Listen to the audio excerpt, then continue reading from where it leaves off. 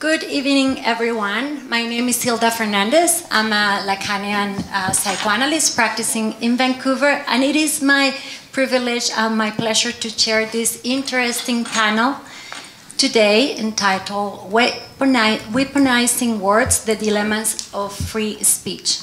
Firstly, I would like to acknowledge that we are meeting in the unceded territory of the Musqueam, Squamish, and Tsleil-Waututh peoples. So we want to acknowledge that. And we are here to discuss a controversial theme, freedom of speech. As you all know, this is the Article 19 of Universal Declaration of Human Rights of 1948, and reads something like this. People, human beings, have the right to express an opinion without fear of retaliation or censorship. Let's say I want to express how much I feel uncomfortable or in favor of X, Y, or Z. This, of course, comes with responsibilities and restrictions. It has its limits: obscenity, defamation, privacy, perjury. So technically, you can express yourself as long as you do not interfere with the rights of others, that you don't harm others. One of the many problems is that my X, Y, or Z is subjected to interpretation of what is harmful and what is an offense. We enter an absolute ambiguous territory. It's not a clear-cut definition valid for most of what is free speech. This situation has been present around themes such as LGBTQ2+, feminism, sexual etiquette, or critiques to vulnerable or minority populations. This is also heightened in our information era, as we know, with sites such as 4chan. We are here then to discuss this interesting theme, and let's have this conversation in a civil, respectful way. My participation here would be to facilitate the conversation between the panelists and with the public, with the audience. We first are going to hear Samir Gandesha's talk, who has been focusing on the importance of free speech, particularly around academic freedom, as he has expressed in his recent text in Open Democracy in defense of free speech of last March. And then we will have the responses by Morgane Ogre and Josh Paterson. So let me introduce Samir. Samir Gandesha is an associate professor in the Department of the Humanities and the director of the Institute for the Humanities at Simon Fraser University. He specializes in modern European thought and culture with a particular emphasis on the 19th and 20th centuries. His work has appeared in Political Theory, New German Critique, Constellations Logos, Kant Studium, Philosophy and Social Criticism, Topia, The European Legacy, the European Journal of Social Theory, Art Papers, the Cambridge Companion to Adorno and Herbert Marcuse, as well as in several other edited books. He is co-editor with Lars Rensman of Arendt and Adorno, Political and Philosophical Investigations. He is co-editor of 2 books with Johan Hartel of A Spell of Capital, Reification and Spectacle, and recently Aesthetic Marx. He also has contributed to Open Democracy, Canadian Dimension, the Vancouver Sun, and the Globe and Mail. In the spring of 2017, he was the Liu Boming Visiting Scholar in Philosophy in the University of Nanjing and visiting lecturer at Suzhou University of Science and Technology in China. So without further ado, let's welcome Samir, and we're here to hear you.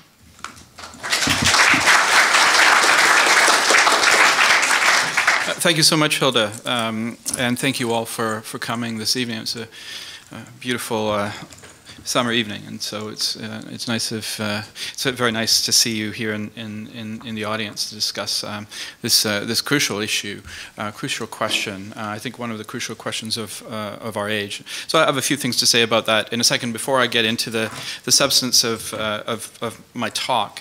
But before I go any further, I would like to also acknowledge that we're on the unceded territories of the Coast Salish peoples, the Squamish, Musqueam, and Tsleil-Waututh nations. Let me just provide a little bit of a context for my interest in this question. It has to do really with a number of things, which themselves lead to a number of different dilemmas. First, I speak as an academic, as a citizen, but first and foremostly, as a director of the Institute for the Humanities. I've been director for several years now, and as such, I've really tried, working with the steering committee, to open the space up for a vigorous discussion of difficult ideas that often challenge the status quo, the powers that be. At least this is what we would like to think. Maybe it's not the case, but this is the intention. I think it is the case, though, because over the years we have faced mounting pressures to change direction, to change tack, to maybe moderate the kinds of things that we do. That gives me a sense that we're actually doing the right thing, that we are poised in a discussion here in this city, in the province, and hopefully to some extent in the country. We're raising difficult questions and fostering difficult conversations. So we've been criticized, certainly, as I said, from the powers that be, but also, so you'd say from the right, but also we've been criticized from the left for some of the choices that we've made. And some of the programming decisions that we've made have been decisions to invite people to speak that we don't necessarily personally agree with, but think that their arguments and their views are important to be aired and to discuss further. And this is a principle that we're absolutely committed to, and I think this is a fundamental principle, not just of free speech, but also of academic freedom. So this is something we're going to continue to do, but I thought it would be worthwhile to reflect a little bit on this and to take this up and to try and think of reasons that could possibly justify this. And the fact that one has to justify this already tells us that we're in a condition right now of crisis. When I put it to the steering committee that we have a kind of forum or a discussion on free speech, it was, well, hold on, that's controversial. You know, there wasn't a suggestion that we do otherwise, but there was a suggestion that, boy, oh boy, we could get ourselves into some hot water. All the more reason, again, to have this forum and have this discussion. We are in a condition of crisis in our liberal democracies, and that's one of the reasons to really take this up in a kind of robust sort of way.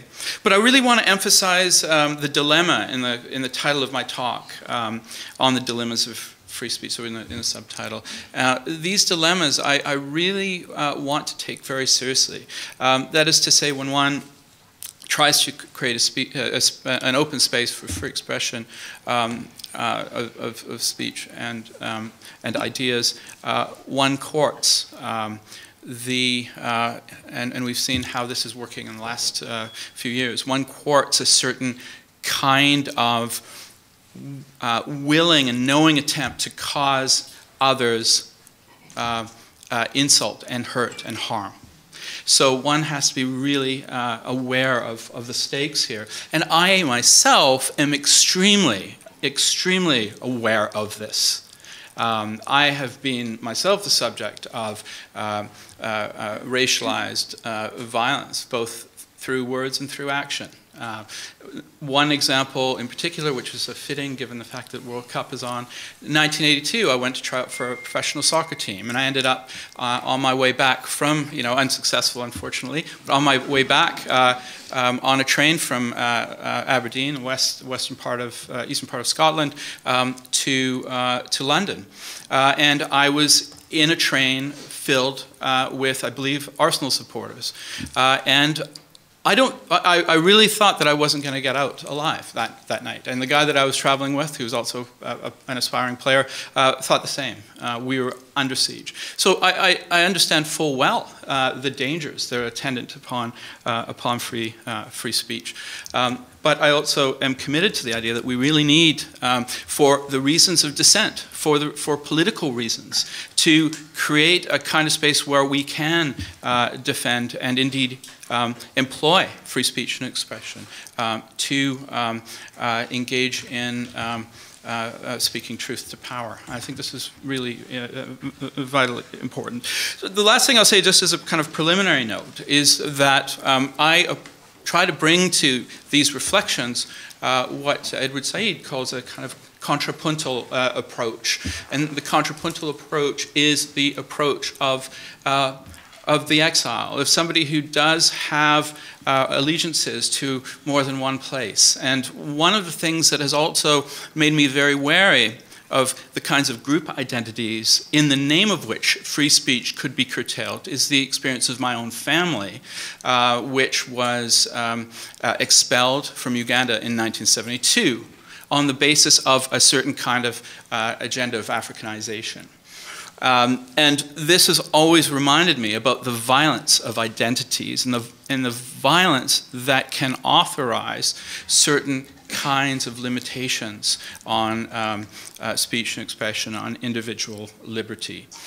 So this is part of, in a sense, my contrapuntal approach, and that is that we can't just talk about free speech in the context of what's happening in the downtown east side, or in Vancouver, or in BC, or in the country as a whole. There's a larger world out there and a global context. And in that context, if you look at the question of free speech and expression, things look quite different from how they look in North America, especially in the United States. The United States is exceptional, not in the sense that it wants to understand itself, US exceptionalism, but in its absolutist ideas of freedom of speech. I don't even think those ideas are fully absolutist, but there does seem in the United States to be comparatively fewer restrictions on free speech. So we have to be quite aware of these contexts and the way in which we respond to the unique context that we're in, but also recognize that overall there is a global trend towards authoritarianism. There's a global trend towards cracking down on the conditions that would allow for dissent. I think we really need to make this very clear to ourselves and think about that when we're addressing the limits and possibilities of free speech and expression here and now, and the kinds of, let's say, costs that might give rise to in terms of a defense. That is a bit of an opaque point, but I hope it'll be a bit clearer once I get into my talk. What I've done is essentially taken the open democracy piece, and I've tried to sort of think through some of the arguments and counter-arguments around free speech. It's really me just trying to think things through. I think that itself is almost a political act in and of itself, because it's saying, look, there are arguments, and we need to take them seriously, take the arguments seriously on both sides. You know, what are the justifications for, and what are the counter-arguments against unrestricted free speech? And then what happens when we come out the other side? If in places it seems a little unclear, it's because I'm thinking this through. I don't have any answers. If you're coming here tonight to say, well, you know, Samir Gandesha is going to give me the answer on what free speech is, what its limitations are, and so on, forget it. I'm not going to do that. Maybe Josh can help in that respect, probably better than I can. But I would just want to think these questions through a little bit. And it's actually part of a number of essays that I've sort of worked on in the last while, some of which have been published, others haven't. But questions of cultural appropriation, questions of symbolic politics versus politics addressing structures of inequality. These are the things that I'm thinking about. And in fact, I was just approached this morning by a publisher who's interested in this question of social inequality versus symbolic politics, because he thought it was heterodox and therefore important to integrate into a kind of discussion. So it's kind of in that spirit that I offer this, this set of reflections. So the first starting point for me, really, and I've got a little bit of an outline here to preliminary remarks, is it's just a historical sketch. I think it's important on the left, and I've seen myself, position myself very much on the left here, is to remember that free speech and expression is fundamentally grounded in the bourgeois revolution. And the bourgeois revolution comprises of a series of historical events, the Renaissance, the various Protestant reformations, the Peace of Westphalia, ending the 30 Years' War, 1648, the Industrial Revolution starts at the end of the 18th century, and of course the political revolutions of the 17th and 18th centuries, the Glorious Revolution, 1688, the American Revolution, 1776, the French Revolutions of 1789 and 1848. These are really crucial in constituting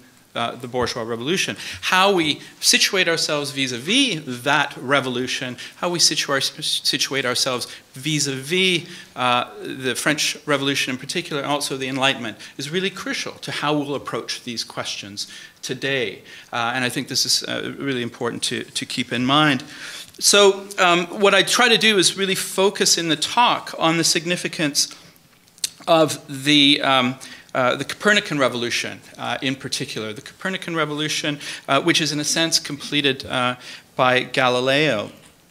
So the watershed moment was here of Galileo, who, with the recently invented instrument of the telescope, was able to definitively show the veracity of the revolution in physics initiated by Nicholas Copernicus in his book on the revolution of the celestial spheres, published in 1543, postulating the heliocentric as opposed to the geocentric picture of the universe. Heliocentrism had been declared to be a heretical view by the Inquisition in 1666.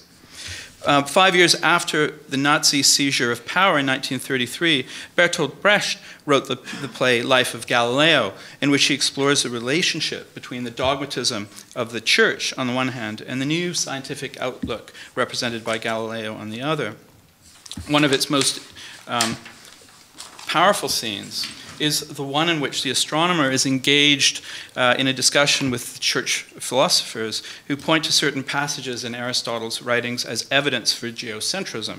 Galileo instead enjoins them to consider the evidence presented by the telescope, in which he shows the Medicean stars as evidence for heliocentrism. Galileo was tried and condemned by the church, as some people know here, in 1633. Fortunately for him, he was sentenced only to house arrest until his death, which was much less a punishment than was meted out to Giordano Bruno, who had been burned at the stake at Campo di Fiore in Rome 33 years earlier for the crime of making a similar defense of the heretical Copernican model. Now I just want to show you a short clip. It's quite good.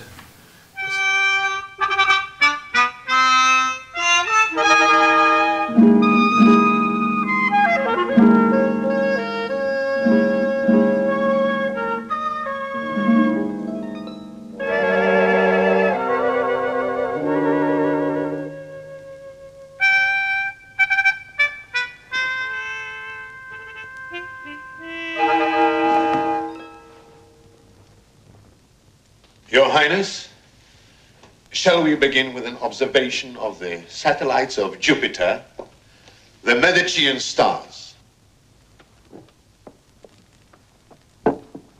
Sit down here, please. Thank you, my boy. No, I'm afraid it's not as simple as that. Before we use your celebrated instrument, Mr. Galilei, we beg the favor of a disputation. Subject, can these moons exist? A formal disputation? Why don't you just look through the telescope and see for yourselves? Here, please. Yes.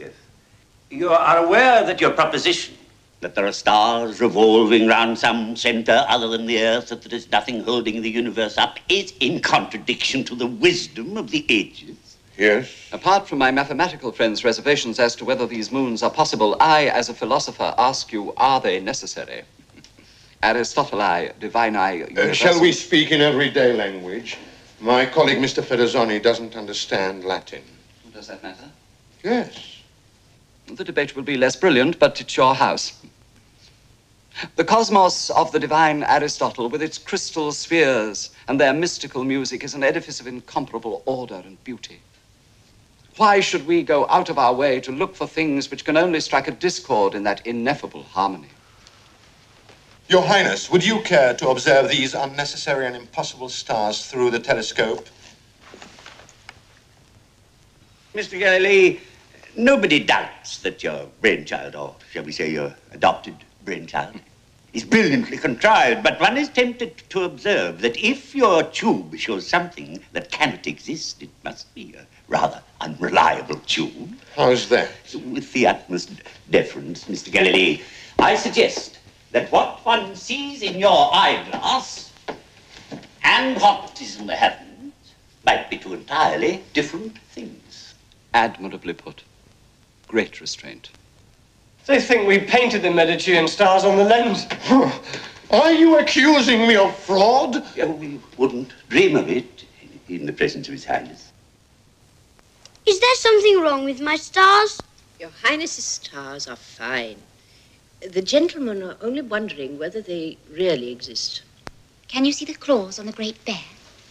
Yes, and everything on the bull. Are you gentlemen going to look or not? Certainly.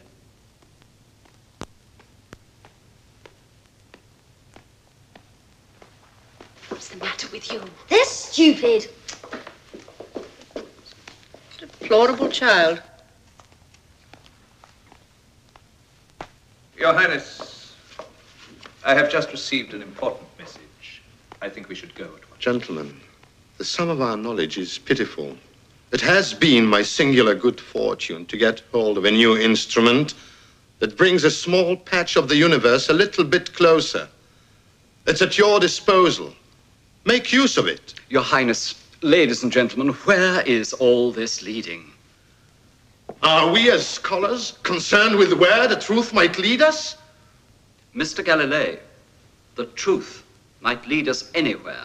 Your Highness, these nights, all over Italy, telescopes are being turned on the sky. The moons of Jupiter have never been seen before, and yet they exist. The man in the street may conclude that a good many other things may exist if only he opens his eyes. Gentlemen, we oughtn't to be defending shaky doctrines. You are teachers. You ought to be doing the shaking. I wish your man would keep out of what is supposed to be a scientific debate. Your Highness, it looks as if we have to go to the shipyards nowadays to find the high curiosity that was the glory of Greece. Well, I'm sure Mr. Galilei will find admirers in the shipyards. Your Highness, I find this highly informative discussion has exceeded the time we allowed for it. It is imperative that we leave at once. What about cakes, Your Highness?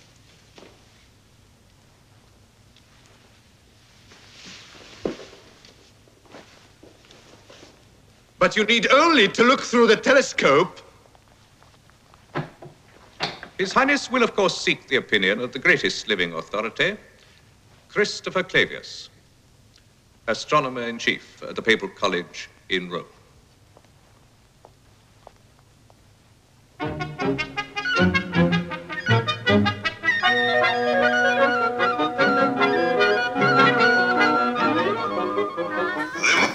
This is a key point. The truth might lead us anywhere. And the Church is very concerned about this. And I think that's something to bear in mind. So the alternative model or paradigm of the heliocentric world would form the basis for the scientific revolution, both in terms of its content, a universe with the sun rather than the earth at its center, and its form, a new method of science based on the empirical testing of hypotheses, and the presupposition of what Edmund Husserl called the mathematization of nature. If the Aristotelian philosophers were conducting normal science by seeking to square new evidence with the guiding assumptions of the existing concept of the world, then according to philosopher and historian of science Thomas S. Kuhn, Copernicus and Galileo were engaging in revolutionary science by challenging those very premises, that is, by literally turning the established picture of the universe upside down. And this was to be of great consequence. It far exceeded the relatively narrow realms of philosophy, theology, and science, but contributed profoundly to the unsettling of social, economic, and political relations. This would, of course, been Brecht's interest. The scientific revolution was both the expression of and laid the foundation for the future bourgeois order. This was so because, taken with the other events that I just mentioned, the Copernican revolution led to a fundamental disruption of the idea that all of being demonstrated three basic features. One, plenitude, or the idea of fullness. Two, continuity. And three, most importantly, gradation, that established a hierarchy from inanimate objects like stones all the way up to the ends perfectissimum of God himself. This is what the Johns Hopkins intellectual historian Alfred O. Lovejoy called the great chain of being. I want to emphasize the radicality of free speech in this respect because it explains why it is recently taken to be central to the agenda of the left, broadly construed. And I'll just make a very quick point here. It has been taken as central to the left's project up until, I would say, the late 1980s. And this has to do with a number of things. Just briefly put, and we can come back to this in the discussion if necessary, you have an increasing emphasis placed on the role of recognition and the possibility of misrecognition, disrespect, or indeed non-recognition is constituting a kind of harm to the person. And this is something that we see in the work, especially of our own Charles Taylor. But also, it's present in Frantz Fanon's work, and I'll mention that again a bit later. So you have that. You have at the same time in 1988 you have the Rushdie Fatwa. So this is then a recognition of the kind of harm or insult that could be done, or insult and therefore also understood as harm that could be done to a particular community through the, in particular here in this case, the publication of the Satanic Verses. So 1988.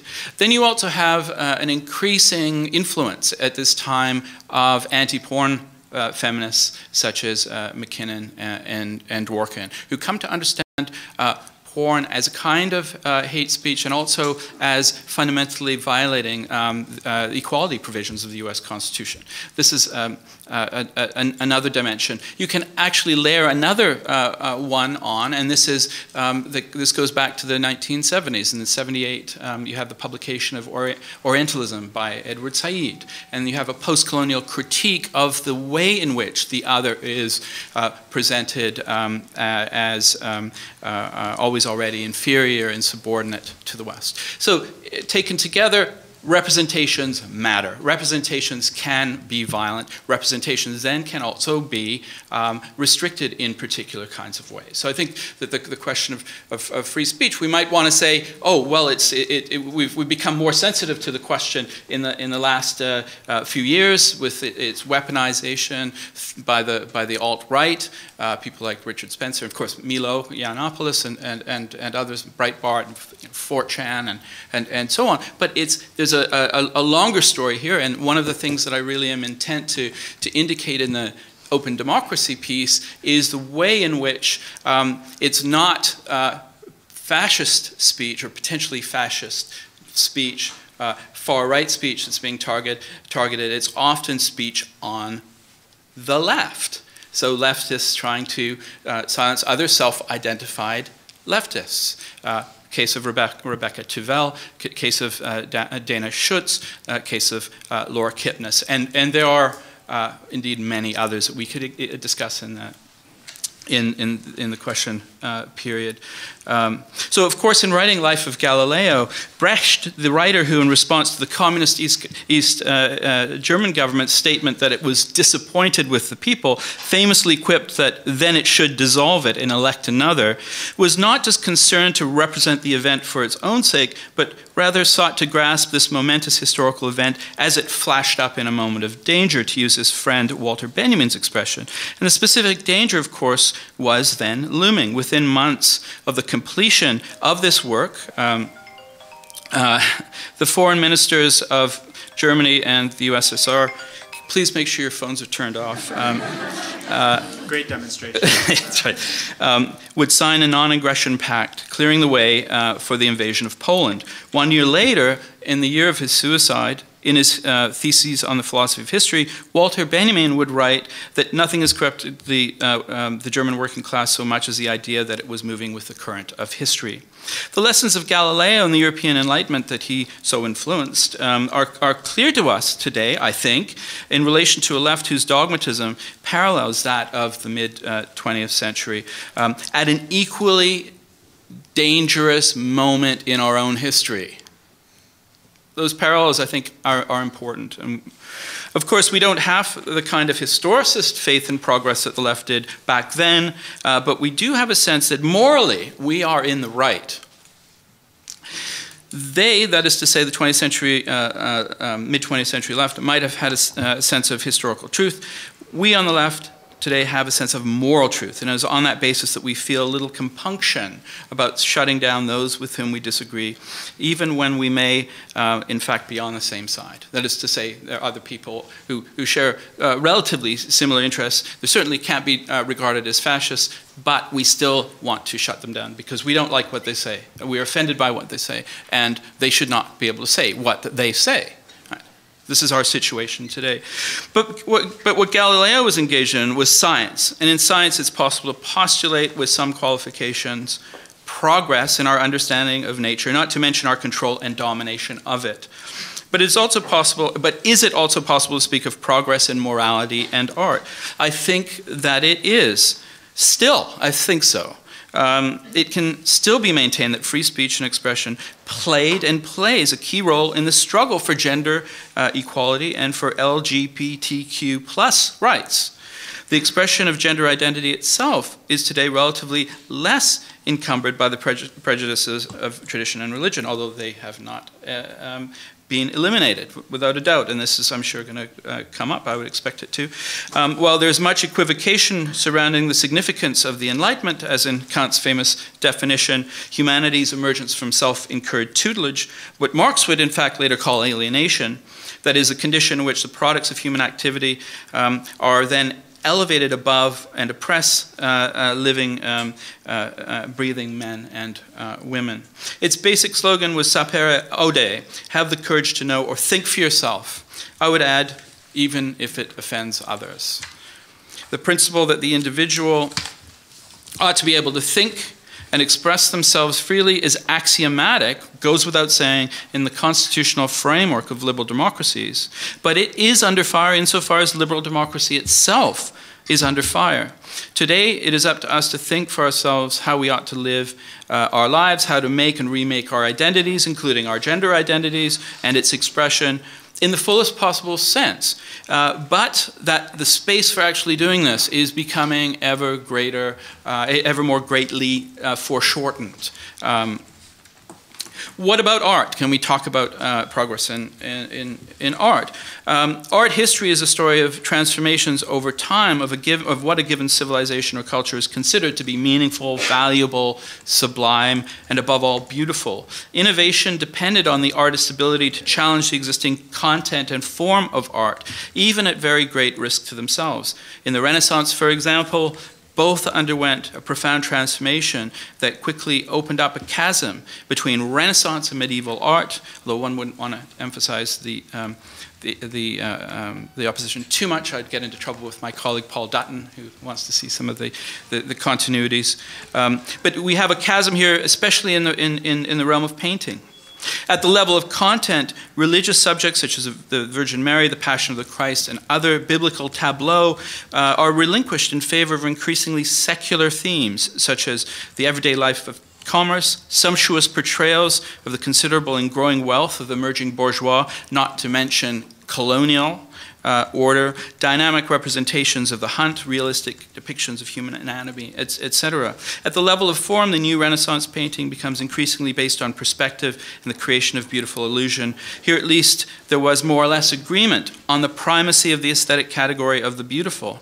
Fast forward to the 20th century, in interwar Europe, in which, on the backdrop of the carnage of the Great War, an aesthetics of beauty is supplanted quickly by an aesthetics of the ugly, as artists sought to hold up to society a mirror of its own bloodied image. After the Second World War, in a similar spirit, Theodore W. Adorno would argue that poetry has the same right to exist inasmuch as the tortured man has the right to scream. That's a paraphrase, not an exact quote.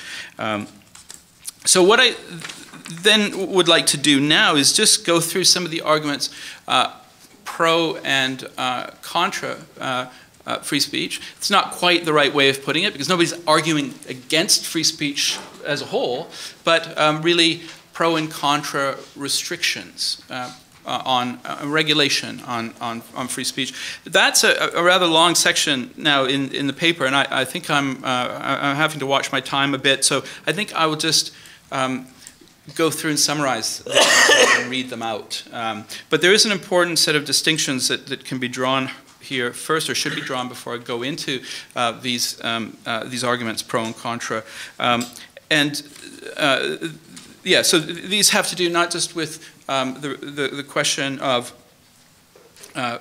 free speech, but the relationship between equality and liberty, and also the relationship between free speech and academic freedom. That's something that I haven't really touched upon so much yet. As Oxford political philosopher Teresa M. Bejan has recently reminded us in the pages of Atlantic Magazine, or Atlantic Monthly, it is important to distinguish between isagoria, literally equals within the agora, which implies the equal right of all members of a democratic political community to speak and to be heard, and parrhesia, literally all saying. The first entails reciprocity within a community of equals. The second entails being able to speak one's mind, willy-nilly, unhindered. As Bejan states, and I quote, in ancient Athens, isagoria described the equal right of citizens to participate in public debate in the democratic assembly. Parrhesia, the license to say what one pleased, how and when one pleased, and to whom. Okay, so you have this opposition. If liberal democracy embodies an insoluble contradiction between the principles of equality and liberty, then isagoria maps onto the democratic principle of equality, parrhesia onto the liberal principle of freedom, understood in negative terms, freedom as constraint. For Michel Foucault, parrhesia was the freedom to speak truth to power. It is, in other words, the right to transgress. These two are, as already suggested, are in tension with one another, but also, one could say, in a certain level of, a certain kind of tension with a third concept of speech, which is embedded in the philosophical tradition, which is logos, which is to say ordered speech that entails dialectic, or what Karl Popper will later call, also a philosopher of science, will call a logic of conjecture and refutation. It would seem that the democratic public sphere includes, to different degrees, all three, while the university community would emphasize the first and the third, specifically in terms of governance and inquiry, respectively. So free speech within the public sphere is free speech, free expression, within the university, free inquiry. And the limits of that inquiry, or who is able to participate in that inquiry, is regulated by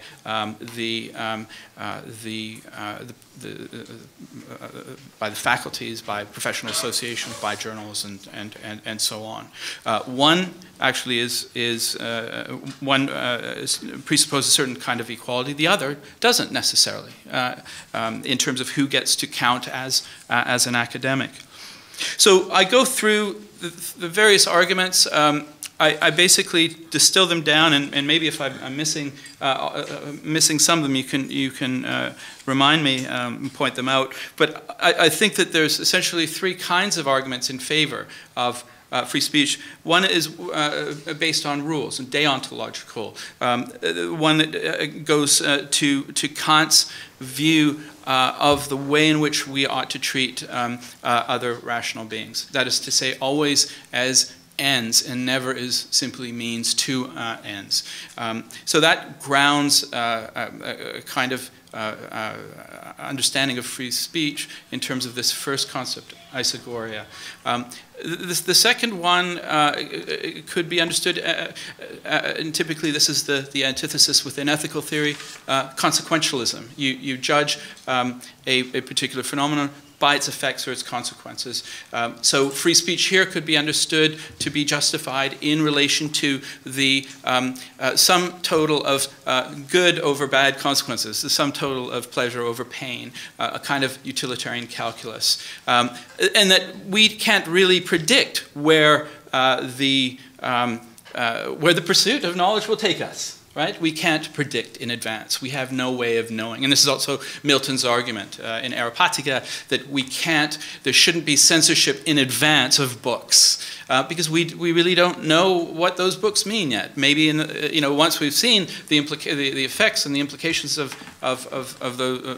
those books, then it might be possible to argue for censorship, but not in advance. We can't censor in advance.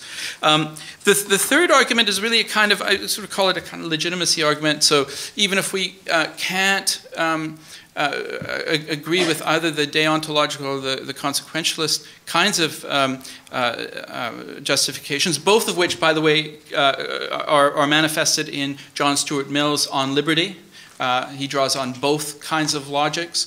He's coming right out of a utilitarian tradition, but he's also now really exercised or concerned by Alexis de Tocqueville's problem of the tyranny of the majority, and really wants to carve out a space for individual liberty. And so he comes up with the harm principle, the liberty principle. And this is essentially that one is free to do what one likes, as long as one doesn't harm others. I think people are probably quite familiar with this, and I think it's had a huge impact on our legal system, on the way we think about our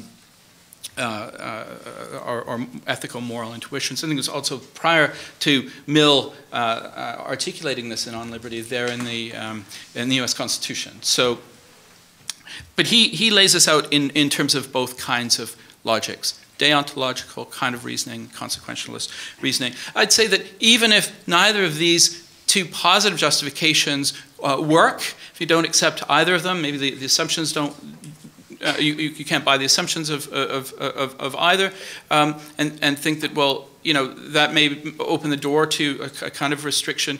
The question then really leads to who gets to decide. Who gets to decide? And this becomes a big question when we look specifically at the Rushdie fatwa, right?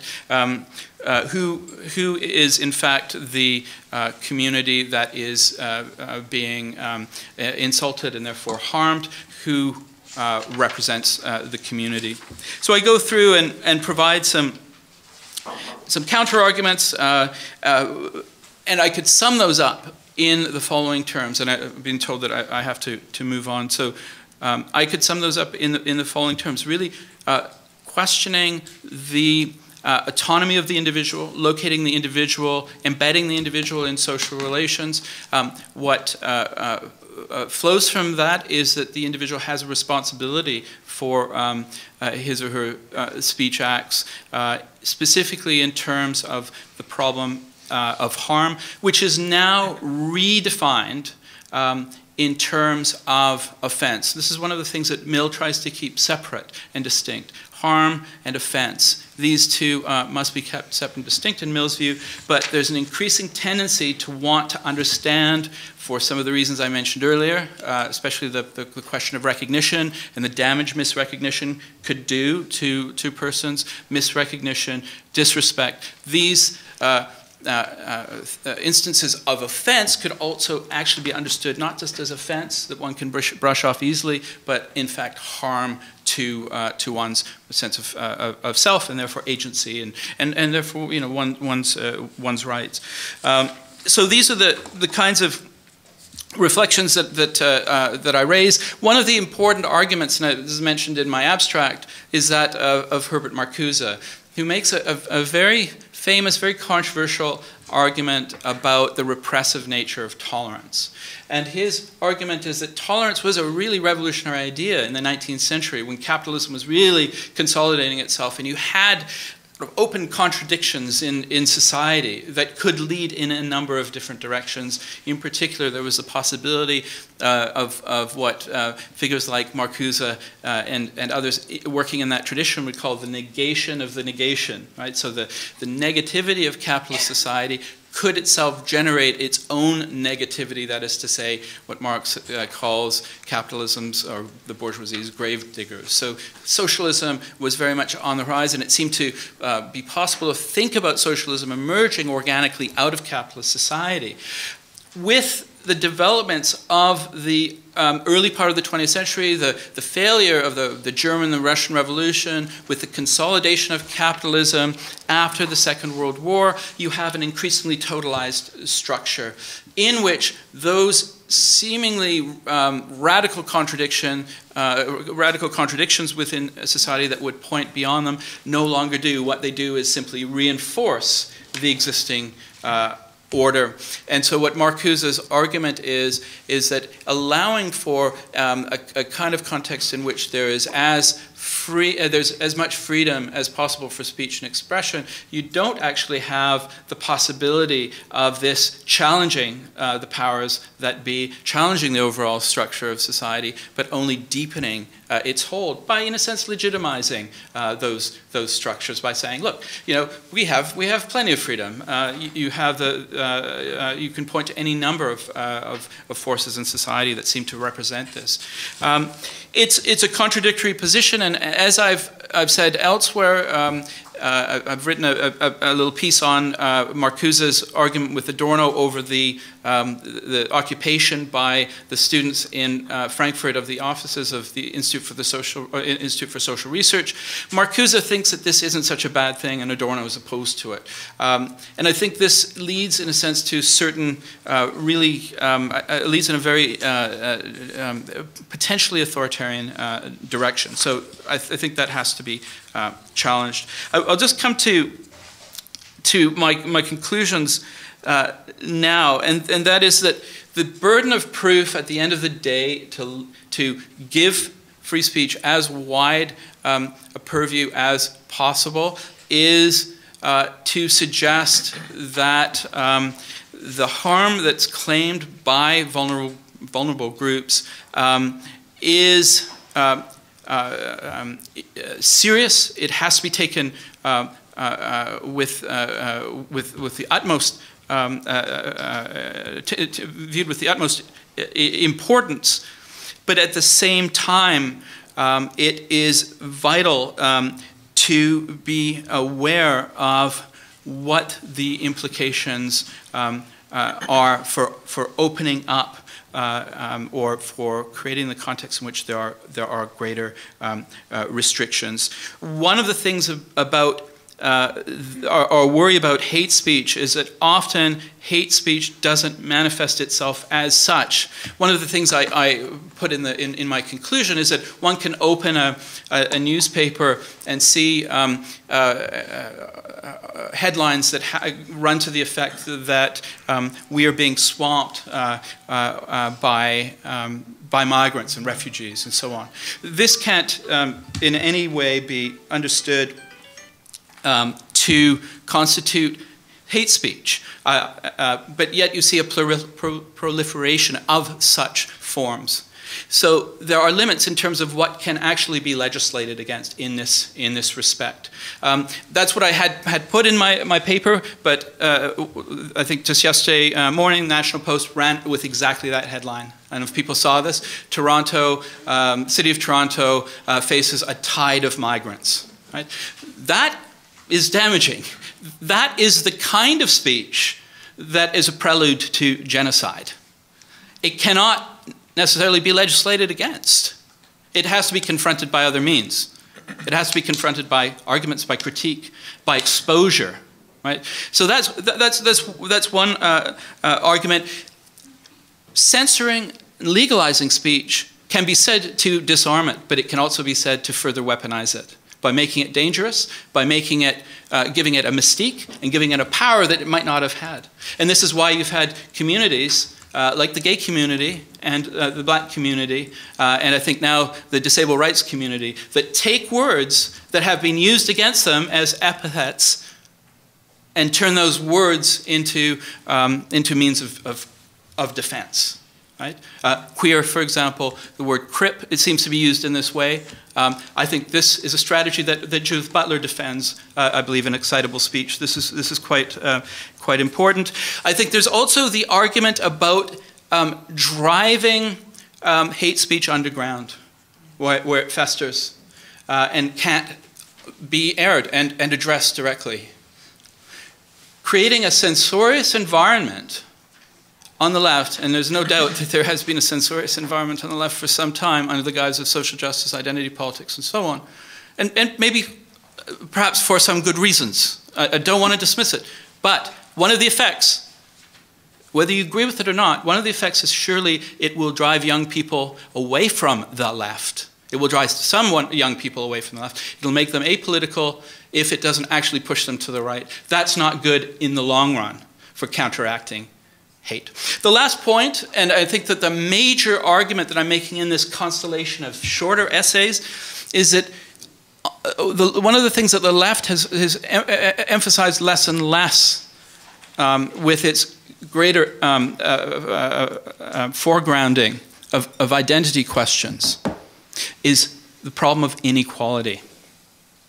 And I think that at the end of the day, if we're really focused only on censorship, only on curtailing freedom of speech and expression, only on protecting people from offense, which in some cases might well be justified, but if that's our only focus, we're treating the symptoms and we're not dealing with the disease.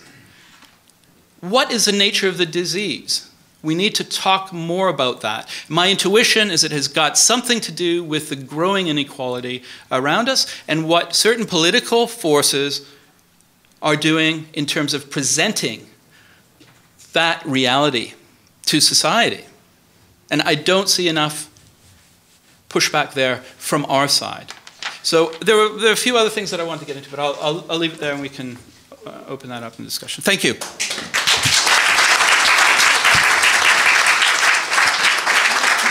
Thank you, Samir. Lots of things to discuss. Now we are going to move into the response by Morgane Ogre.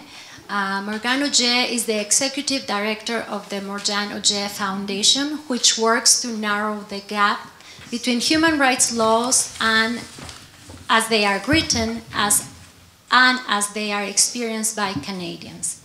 Morgane Ogre was the BC NDP candidate in the then BC Liberal stronghold of Vancouver Falls Creek during 2017 general election. Working across party lines, Ogre has become recognized as an effective community organizer and educator, changing hearts and minds to help win significant change on issues focused around equality, LGBTQ2+, inclusion, and accessible education. Ogre has helped shape Canada's human rights law, write police policies, improve healthcare delivery, pen policy for K-12 education, prevent extrajudicial deportations overseas, protect trans youth in schools, and formulate national transgender policy. Previously on the City of Vancouver LGBTQ2+ Advisory Committee and on the Vancouver District Parent Advisory Council, where she served as chair. Ogre volunteers on the Vancouver Police Department, the LGBT Q2+, advisory group with Women Against Violence Against Women, WAVA, and mentors aspiring young politicians with intersectional experiences. Welcome, Morgane. Thank you. Can you hear in the back? Do you need a speaker, right? I can take this one, actually, the handheld. I've got some experience with handheld speakers. Thank you very much for having me today. When I try to describe what I do, I think the shortest thing is I try to set precedents in courts that forever stop people from hating on others in a way that I disapprove. So the foundation works to narrow the gap between our laws and the application on the ground. We're specifically focused on marginalized communities. Currently, we're supporting... Yeah, this isn't Morgane. It's not up there. How do we do that? What do we need to do? We're going to do something here. Currently, we're supporting a case where I'm a complainant in the Human Rights Tribunal, Ogre v. Wallach, which seeks to address specifically hate speech. So actually, I have skin in the game in the question of hate speech against free speech and about where the constraints are. Huh. Yeah, this is oh well, I'll use my slides and I get to see them. Sorry, If you go to my Twitter, well, you won't go to my Twitter account. What happened to your show? Isn't that like a print screen? How do you switch screens? Yeah, I don't know. Anyways, Control. I work in the world of applied freedom and justice. Oh, maybe that's it. Rather than in the world of theoretical justice and injustice. And in particular, I focus on a little bit the opposite problem than Samir focuses on. I focus not on the freedom for the minority voice to be heard to bring out new ideas, but the protection of the minority population from people exercising their rights to talk, to oppress and crush the communities. And this is a real problem. 2 weeks ago, a friend of mine died of suicide. She died of suicide because her laptop got hacked. You'd think one would have the resilience to survive something like this. But of course, she was coming from an experience where she's been living under oppression in every step of her life. Incident after incident after incident. Before her laptop was crashed, she suffered profound discrimination in a hospital in Vancouver. Before that, she wasn't at hospital to deal with chronic pain that was related to a car accident, where she was distracted by a hateful incident that involved people speaking to her in a horrible, horrible way and caused her to be distracted, and she ran a red light and got into a terrible accident. She was here in British Columbia because she had fled from Nova Scotia, where she had been essentially drummed out of her job as an apprentice, as an electrician, because of transphobia at the workplace. All of this comes from people speaking their mind. And some people speak their mind foolishly, but some people go further than that, and they do it viciously, and they do it viciously on purpose. And I'm here to kind of talk about why we have limits on speech, or the kinds of limits we have. First of all, let's talk about limits we have in life. There are speed limits in life. There are limits on property damage. We can't go and do whatever we want. We can't just take whatever we want, whenever we want to. We can't kick people, or worse. And we have limits on polygamy, right? Strangely, we don't have limits on polyamory, but we have limits on polygamy. And in British Columbia, we have the Human Rights Code. I'll try to be really quick, which basically says you can't publish or issue or display bad things, right? Statements, publications, notices, signs, symbols, and emblems that A, indicate discrimination or an intention to discriminate against a person or a group or a class, or B, is likely to expose people to discrimination or hatred or contempt because of the protected attributes. We've got this enumerated list of things you can't publish garbage about people about. Now, of course, It doesn't apply to private communication. I can send a hateful email about various people, and it's protected. It's also, this is just publications, it's not speech. In Canada, we have something similar, advocating genocide. I think we all understand why that's important, right? Advocating or promoting genocide. Sometimes people get overly obsessed with one specific genocide, which was horrible, beyond horrible, but there have been many genocides.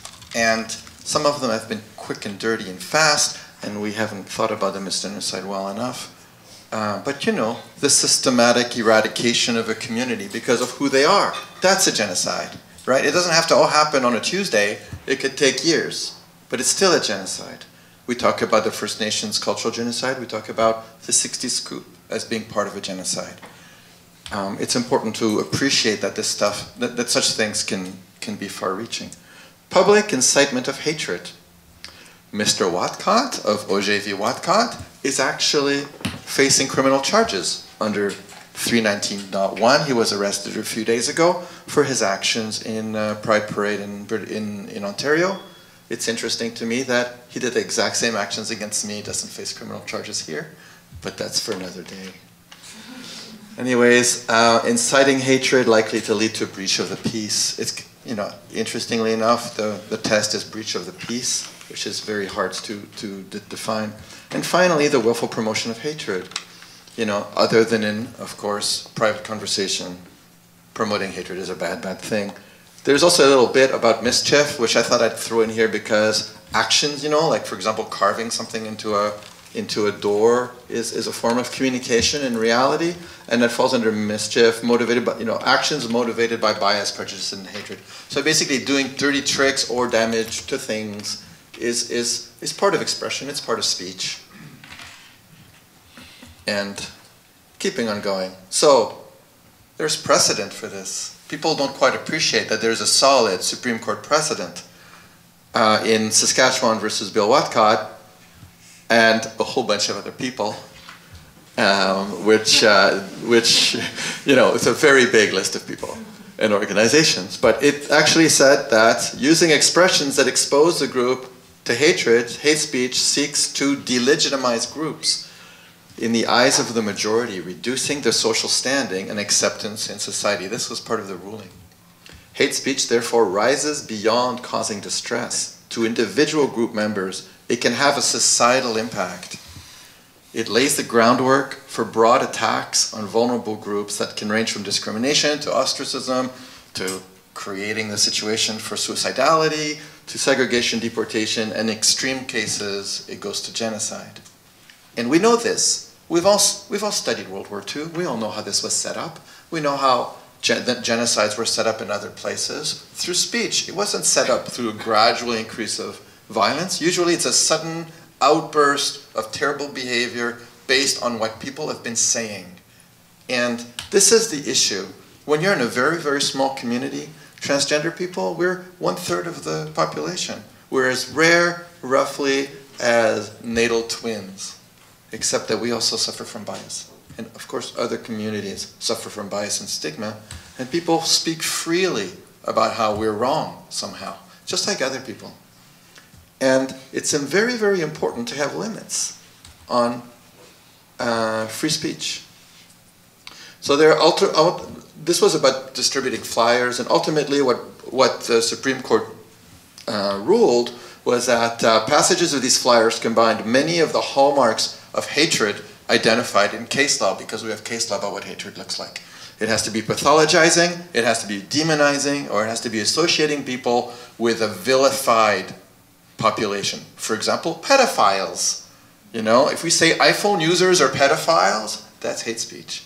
But iPhone users are not a protected class, so you couldn't follow up on it. The expression portrays the targeted group as a menace that threatens the safety and well-being of others, makes reference to respected sources in an effort to lend credibility to the negative generalizations, and uses vilifying and derogatory representation to create a tone of hatred.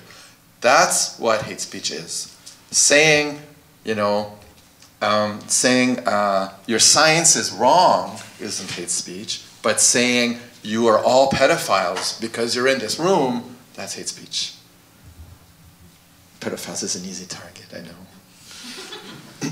Their conclusion, it was not unreasonable for the tribunal to conclude that the expression was more likely than not to expose homosexuals to hatred. Of course, this was a ruling, so it was, it wasn't a Supreme Court ruling. So, show and tell. From my life in the last 12 months. Free speech or hatred? That was an attack on me in my writing when I was running. Actually, it was before I ran. Reasonable arguments about how trans women are predators, and were being passed around to try to give a reasoned argument why human rights law shouldn't apply to us. KKK flyers distributed in Abbotsford. This one was picked up by a friend of mine on his front lawn. A mixture of leaning on religion and leaning on demonization.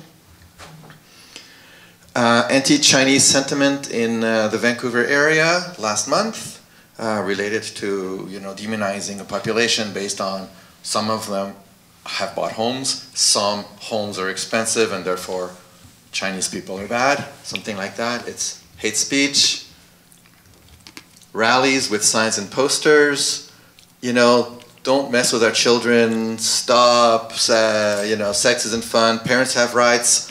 It's innocuous enough, except that it's underlying on some very, very significant hatred. For example, the idea that talking about the existence of gender identity or sexual orientation violates a parent's right to have their children never know that this exists, and messes with the children by making them queer, right? So it is actually pathologizing signage. At the same sign, international Jews are behind sexual orientation, gender identity in kids' education. That's a really good one. He was following me around trying to tell me about them, all the them.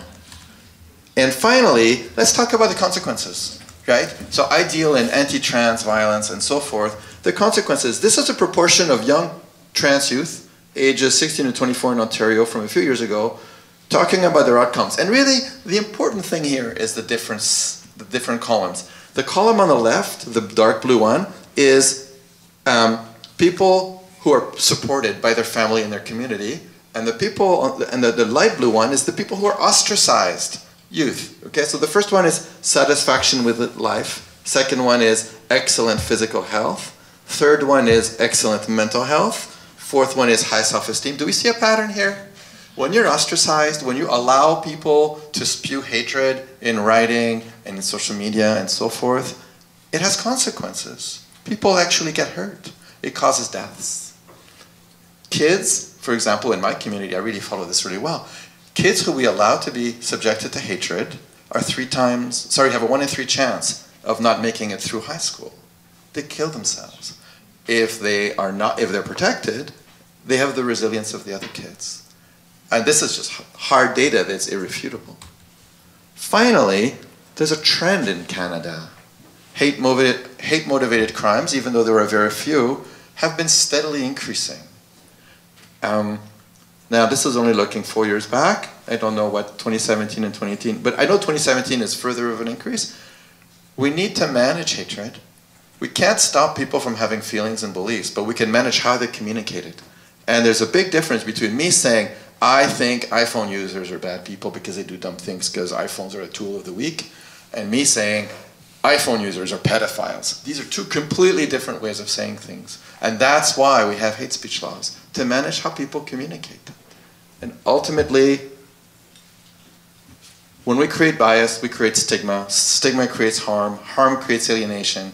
Alienation creates delinquency or this engagement, which causes more bias, which causes more stigma. And it's a vicious circle. If we manage how people communicate with each other and prohibit the extremist behavior, we can actually really manage the health of communities. And this is very, very important to us because everybody here one day will be a taxpayer. It's much cheaper to prevent than to repair. I think just that on its own is a good argument. Thank you very much. Thank you very much, Morgane. Thank you. Our last respondent is Josh Paterson. He's a lawyer and the executive director of the BC Civil Liberties Association. Josh got his start acting as the director of the Freedom of Expression, Equality and Dignity project at the Canadian Civil Liberties Association in Toronto. After moving to Vancouver, in the territories of the Musqueam, Squamish, and Coast Salish peoples, he joined a BC union-side labor and human rights practice and spent much of his time working on one of the BC largest racial discrimination cases in history. Josh's career as a lawyer has focused on protecting some of the most marginalized people from human rights violations, civil liberties restriction, discrimination, and environmental injustice. He has worked for several years as a lawyer for First Nations in their fights to protect their constitutional rights and their inherent legal authority. His work has included law reform and policy advocacy, public education, community organizing, government relationship, and litigation. Josh holds law and master's degrees from the University of Toronto and clerk at Ontario's Superior Court of Justice. Thank you, Josh.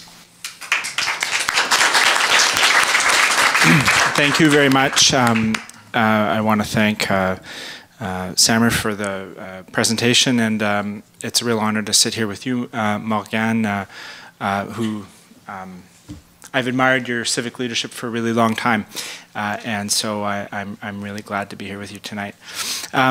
I just want to share in the acknowledgement that we're here in the unceded territories of the Squamish, the Musqueam, and the Tsleil-Waututh people. And when I'm talking about the law today and charter rights and stuff like that, I want to acknowledge that I'm talking about the law and rights within settler society. By doing that, I recognize that that society is imposed by force on another society, on another legal order that I'm not expert to speak on. But I wanted to recognize that that's what I'm doing when I'm talking about our law.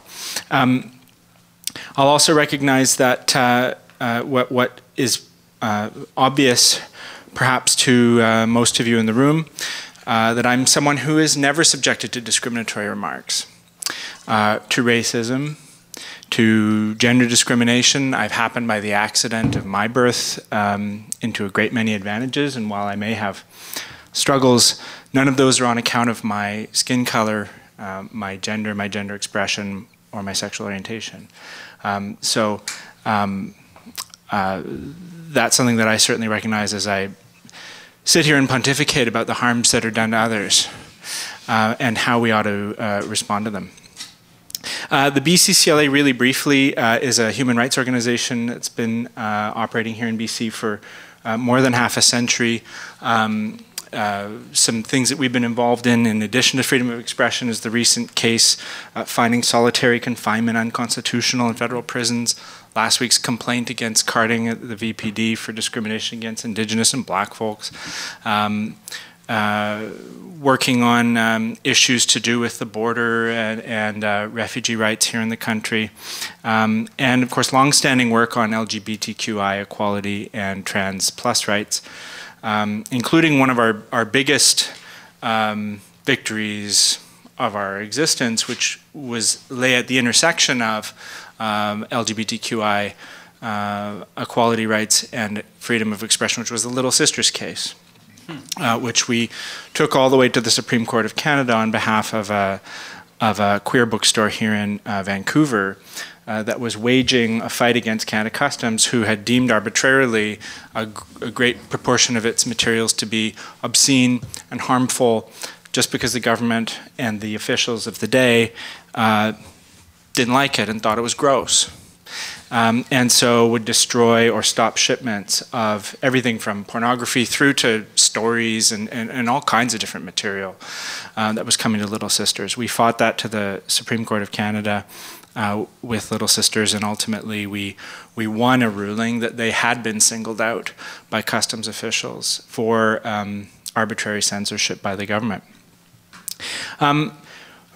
So the BCCLA's position in this dilemma is that we, the association, considers, and I think this is no surprise, that the willful attempt to promote hatred against any identifiable group is immoral and is to be fought against.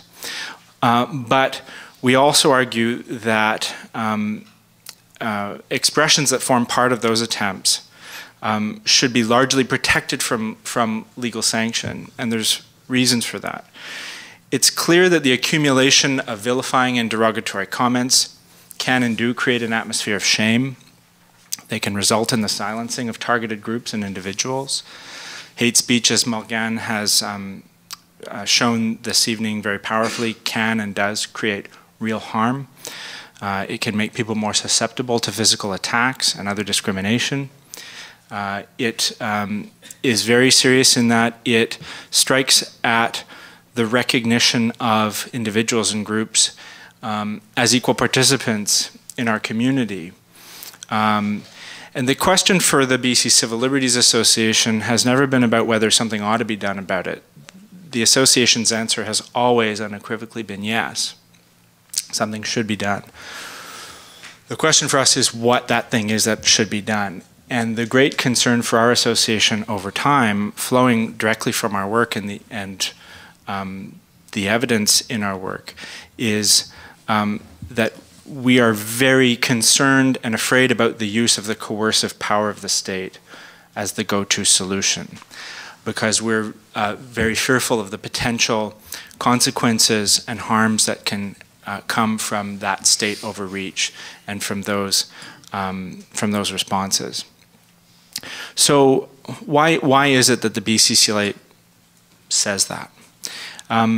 It is because it comes from a concern to protect democracy.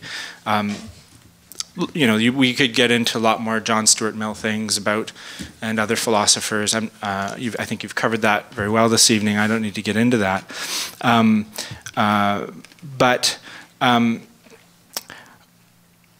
Well, let me go through a few examples. So,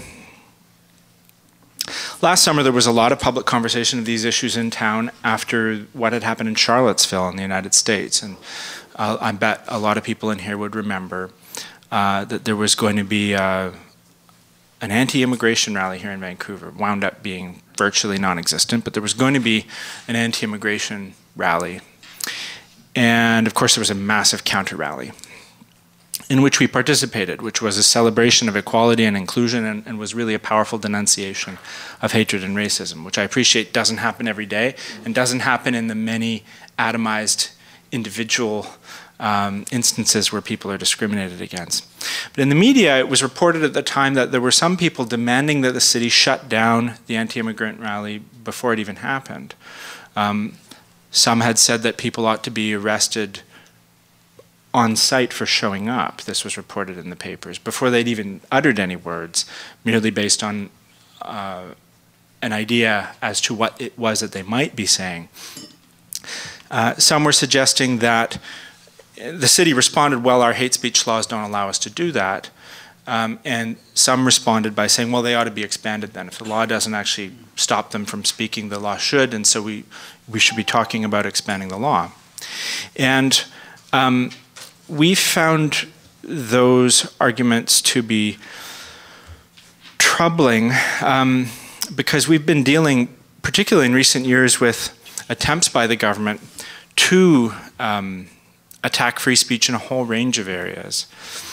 One example was the fight against Bill C-51, which many folks in this room might have been engaged in, might have been marching against it and signing petitions and all kinds of things. And folks may remember that that included, for example, new prohibitions and expanded prohibitions on speech, a new crime of promoting terrorism in general, very vague. As Morgane has showed us this evening, the laws that prohibit hate speech right now in Canada are actually fairly narrowly tailored. I mean, you can say racist things, you can say them on a stage, that doesn't get you there. You have to be willfully promoting hatred, which involves a real high level of vilification, almost an incitement. But in C-51, it wasn't nearly as narrow as that. It was terrorism in general. And we and many others denounced that law, and probably lots of folks in here denounced that law, because it made it impossible in some cases. It was theorized that the scope of it made it impossible to even get into discussions to understand people's views, or to talk about resistance efforts against oppressive governments elsewhere. That if you were objecting to the takeover of Crimea in Ukraine by the Putin government, and arguing for saying that you supported the resistance of that by armed means, that technically you could come within the ambit of C-51, you could fall under C-51 and actually be breaking the law.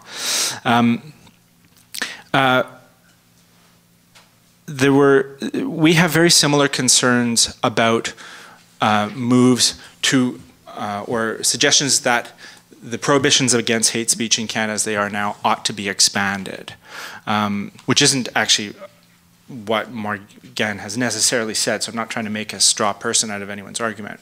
But there are these arguments that what we have isn't enough, that they ought to be expanded, and we're concerned about it because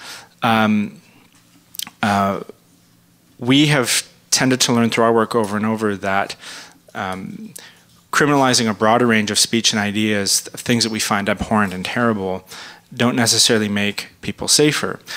Progressive folks may remember, and this is going back a ways, I was a kid then, so I don't remember this at the time, but academic at UBC, Sunera Tobani, was threatened with a hate speech prosecution under the existing laws because she basically said that the US government had blood on its hands, and that was partly why 9/11 was happening, was because of US interventions abroad and US brutality abroad over many years that was creating the circumstances in which these attacks might happen. And BCCLA was one of the groups that defended her at the time from this use by the prosecutors of this law to try and silence her. Much of the work that we've done and advice we give around hate speech laws comes from folks who are working in the Palestinian rights movement, who are concerned about and working on BDS, who are being accused on their campuses and in places they're working, boycott, divestment, and sanctions movement in relation to Israel, who are habitually under threat from allegations of hate speech, being excluded from events because they're perceived to be anti-Semitic, and having motions passed against them by the House of Commons saying that their speech is unacceptable. In the United States, too, we see threats levied against progressives and those on the left all the time, including and especially focused on communities of color and the vulnerable. The president saying that black athletes should be fired for engaging in protest, for example. Not hate speech per se, but him using his pulpit as the head of state to condemn those people, to condemn news outlets that he deems to be fake, and to ask for investigations of those outlets. They did try and convicted a protester of color who laughed during the Senate confirmation of Attorney General Jeff Sessions. It was overturned on appeal, but only after she had been prosecuted, and successfully prosecuted. The ACLU too reports that one of the things they hear about the most in relation to these issues in the United States is to do with censorship in relation to those advocating for Palestinian rights. Calls for Black Lives Matter and water protesters on the Dakota Access Pipeline to be listed as domestic terrorists, with all of the things that go along with that. Here in Canada, organizers and demonstrators against Enbridge and Kinder Morgan pipeline actively being surveilled by the RCMP and CSIS. I am actually by law prevented from talking with you about the complaint the BCCLA filed about CSIS spying on Enbridge activists in this way. Because as part of the process of complaining, the state spy authorities have seen fit to subject me to a legal gag order so that I can't talk about any of the evidence or the allegations that I made against a spy agency. I can't tell you what it is I think they did. I can't tell you what I told the judge about what I thought they were up to. I'm just not allowed, or I could be prosecuted. We are challenging that order, by the way. So we'll see where that gets to. But the government, in our view, has historically used its raw power to try and silence people who speak truth to power. Historically, it's been progressives who fought to expand free speech guarantees, to fight for equality, to fight for LGBTQI plus expression, to do their art, to fight for the right of people to challenge government. And there's no question it's easier to enjoy free speech when you're privileged. And I think that that's that free speech advocates, particularly white ones, often forget that, or maybe they don't get clipped that way in the news. They'll say, well, you don't have a right to be free from offense. Never talking about the fact that, no, there's actual harm, and we need to recognize that. Or never being particularly self-critical about how easy it is for a white male academic to carry on about the importance of free speech when others are actively being denied their ability to participate in those same discourses. Of course, those rights fall more greatly in favor of those who are privileged, but we don't think the answer is to restrict that. We think the answer is to try and find ways to ensure that the voices that are being suppressed also have the ability to have those rights. And so to conclude, the other thing, just to say that more coercive regulation isn't the answer, then begs the question, well, what is the answer? And that's another thing that I think oftentimes those who are defending free speech either don't include in what they're saying, or maybe don't get clipped by the media in what they're saying. I think it's a place where sometimes folks who advocate for free speech fall down. And we think that, at least where we focus our effort, is on work to build the legal infrastructure that is required to help protect and to strengthen those who are subjected to discrimination. For us as an organization, to the extent of our power, to react powerfully against discrimination. So strengthening the legal system to reduce the incidence of discrimination and hate. Creating, in BC's case, a Human Rights Commission, which other provinces have, to do the advocacy, education, and critically research on the incidence of discrimination in other provinces and territories that we just don't have here. Try and bring a carding complaint against the police when there are no stats from any agency about what's happening. Finally, someone managed to get some, and we filed a complaint, but it's been very difficult. In Ontario, they've got report after report after report on racial profiling because they have a Human Rights Commission.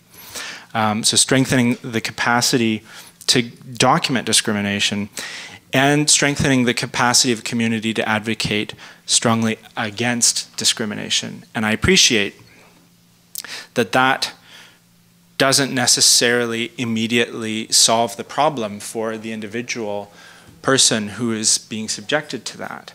And I think that's something that we need to think about.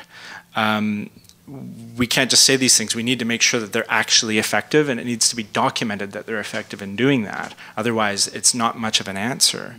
But it can't be the case that if the state's not going to impose penalties on these people for saying these things, unless it gets to this really difficult level, the state shouldn't also just be gone fishing and taking a pass on it, as largely it has been here in BC for the last number of years. So I'll leave it there. I'm sure there's going to be lots of interesting discussion and question. Thank you.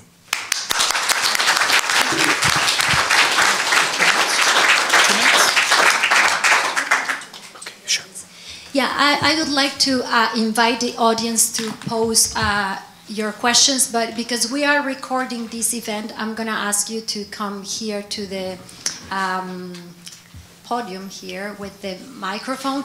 It will be a time in which you probably engage in answering, because there's an interesting dialectic that we can kind of pose in this dichotomy between silence and speech, with all the nuances of power and the legal situations. But is there anyone in the audience that wants to open the conversation with the panelists? If could you mind Or can coming we, here? I think that would be the best. It's kind of hard to get up. I really came here to listen about the SLAPP suits, and I don't know if you guys said anything about it, or did I miss it? Didn't say anything. Why didn't you? Because I ran out of time. Well, we'll give you 10 minutes. Please, they're very important. Sure. You know, they're absolutely important because there's such a thing as nobody's going to demonstrate or do anything if they think their house is going to get taken. Their children's university won't be paid. Their jobs are going to be lost. You know what I meant? I think that's more important than, I don't know what, but it is important. Do you want to say something very quickly?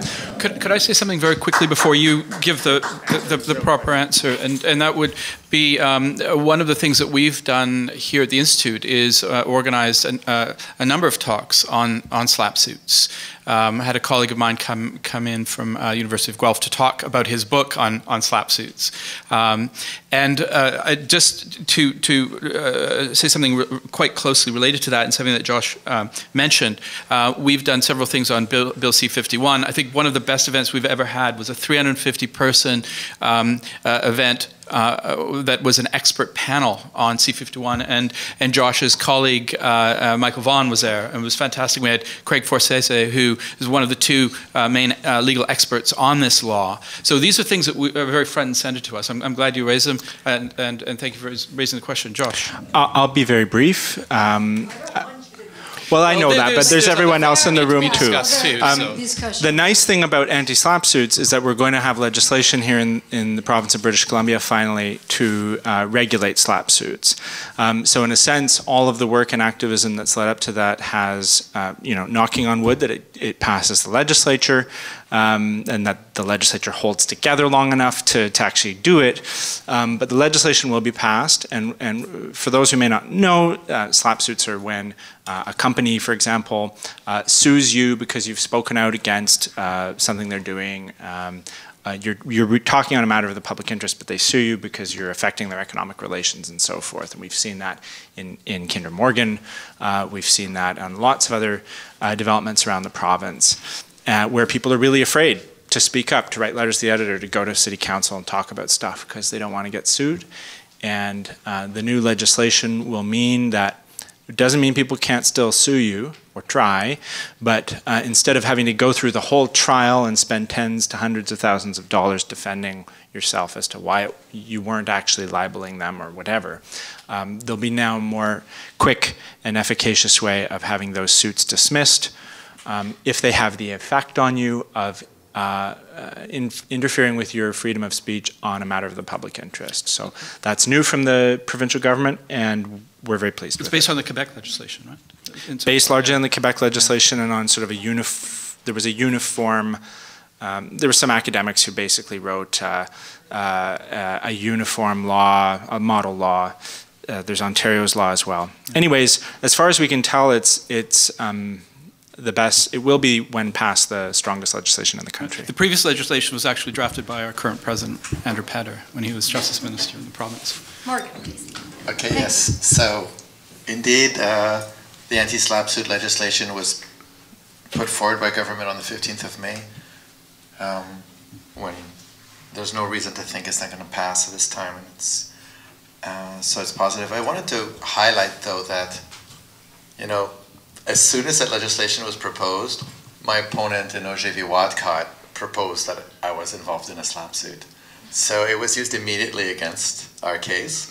It was, we beat it down, but all legislation has a double edge, always. There's always a downside to every law.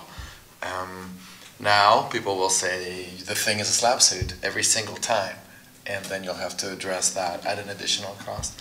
I wanted to also, though... So it won't apply to human rights complaints? No, it won't apply to human rights complaints, that's right. You would have had to sue him in court. Right. But in human rights, which is a lot of what this is about, I'm struck by how long it took for my little case to get to a hearing. The hearing is tentatively scheduled for mid-September, which is roughly a year and a half after the complaint was made. And I happen to have the might of, you know, a legal team behind me. But if I had been on my own in what I'm doing, I would never have survived even just the simplest human rights complaint to a tribunal saying this person did something really mean. A problem that we have here that I'm aware of is just the amount of time and effort it takes to get heard. This is really unfair that people need to get high quality lawyers to argue just as simple as human rights law. Yeah, thank you for the range of views here today. I want to push or try and get Morgane and Samir to do a little dance here around the question of what works, and I mean, especially sort of like the argument that the light of discourse and argument does a better job in dealing with hate speech or offensive speech, and in the way that Josh pointed out, our Vancouver is so multicultural. Demonstration against the anti-immigration demonstration, and this specifically around this. So my native informant in the Reddit world, which is to say my 17-year-old son, tells me that whenever Reddit shuts down the incel and red pill and so on, all these forums which are sites of virulent and misogynistic and transphobic and racist and so on hatred and speech around gender issues and very many others. When those forums themselves are shut down by Reddit, so that's not even the state. That's actually a private organization that's shutting down. So that kind of, if we want to call it censorship, then what happens is those people don't stop being virulent, hatred-filled, misogynistic, basement-dwelling, blah, blah, blah. Rather, they just go on to other fora and start other fora and so on and so forth, which is to say that thing goes, if we want to use a spatial metaphor, it goes further underground. And so if what we want is for people who hold those views, I don't want to dismiss those people who hold those views, and I would rather see them engaging in debate with others. And maybe I'm naive here, but I think sometimes that debate can lead to people changing their points of view rather than shutting them down. So if we want people to change their points of view so they do not engage in not only hateful speech, but hateful actions and violent actions and actions that cause harm and not simply offense to others, do we think whether it's state or private censorship is going to do that work? I don't think anyone in this room disagrees that kind of language and that kind of speech can lead to horrible activities and can lead to the kind of suicidal ideation that Morgane talked about. But is the shutting down of that speech by the state or by private, I don't want to just hold up the state here, is that what we think will stop that kind of activity? And just a bit of clarification both from Morgane and from Samir, please. So I thank you very much, Clint. That was a really excellent question. I think you could probably infer what my answer would be, but I'd be very clear about it. I think that there should be an attempt to bring those ideas into the light of day. I think what you're signaling here, just parenthetically, is a really crucial question, and that is, what has social media done to discourse? I think this is I think you're writing a book on it, right? This is a huge question because you have people like Milo Yiannopoulos who make their names, who made his name on Gamergate. Right? Gamergate is this explosion of virulent misogyny directed against this one woman who is a video game critic and wrote an unfavorable review of a particular game, and it just, the shit hit the fan. So I think we really have to attend to the specificity of this virtual space. I think that's important. But I think, at the same time, I think when people are in a face-to-face discussion, people are much more inhibited. I think Freud's social psychology would be very useful here in terms of understanding the almost hypnotic effect of the virtual environment, the elimination of reduction of inhibitions and the kinds of things that people are then permitting themselves to do or feel permitted to do. That has to be addressed. I think that argumentation, yes, but if you actually talk to social psychologists about engaging in arguments with real authoritarians, counterproductive activity because it's taken as weakness and it only deepens their authoritarianism. But I think we need to figure out who are real authoritarians and who are just like kids trying to figure themselves out, trying to figure out the world and their place in it. And if we're too quick to dismiss them or brand them as far-right, alt-right, or whatever, then we're in big trouble. So that's one thing. So yeah, there are limitations to argumentation. The second very basic point is that we need to call out the right as defenders of free speech. They're not. They don't defend free speech. Richard Spencer made it very clear, and I think in the actions of right-wing organizations, in the contradictions that they get embroiled in, like Jordan Peterson, saying he's an advocate of free speech, but all these various faculties, including faculties of law, should be shut down. This is pretty clear, right? It's cynical. It's a cynical use of free speech. Morgane. So, I've been dogpiled on social media so many times. And it's a quandary. Should people be allowed to lie anonymously and use botnets to attack people? How is that okay, but if they do it in person, I can sue them for libel? What's so special about social media? I do recognize that anonymity provides some protection for people who want to make a better world, change things. You want to be able to do some things anonymously, and some things require anonymity, like voting, for example. But how is it that someone gets to, in my face, scheme to identify where my children live while threatening me, while I'm not supposed to have recourse to this? How is it that that we say social media is a place where we create a lab of ideas, but actually the lab is being manipulated by vested interests who pay to have people set up botnets to attack you? How is it that I find myself in conversations with one person on 5 accounts that amplify each other in order to access my 500,000 to 1 million views a month? Because they see me as a target, they see me as a high-value target, and so they spend money to attack me and to discredit me. I noticed that almost all of the anonymous coward attacks come from overseas. I noticed that when people have their name associated to their Twitter account or anything else, they are so much more polite, right? And I notice that when I'm running as a politician and I have an army of lawyers at my side, or the idea that there's a machine protecting me, that I'm not just one vulnerable person that you can crush, people are so much better.